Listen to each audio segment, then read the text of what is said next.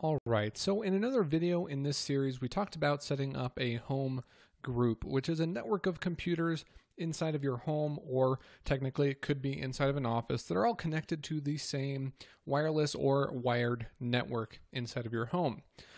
There is another way, however, to share files between computers on the same wireless or wired network using something called Simple Network. In order to use this is actually very simple. The first thing that you need to do is go into the settings on Windows 10 on all of these different PCs.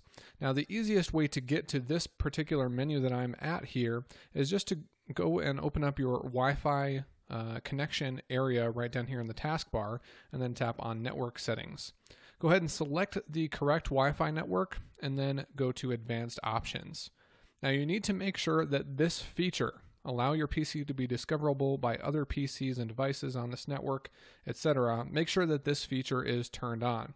Now, the next thing that you can do is just go down here to your File Explorer and click on Network. Now, depending on how many different folders and hard drives and things you have attached, you may have to scroll down a while to find this, but eventually you should see that listed there.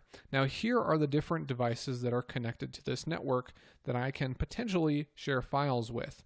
So, that's really all that you need to do. Now, at this point, if I wanted to access these devices on this network, if there were other devices that had this same feature turned on in settings, I would be able to see those other systems. Now, right now, these other systems will share media with this PC, but not other files, and that's why they are not listed under computer. So you need to definitely go ahead and make sure that this feature is turned on your other computers.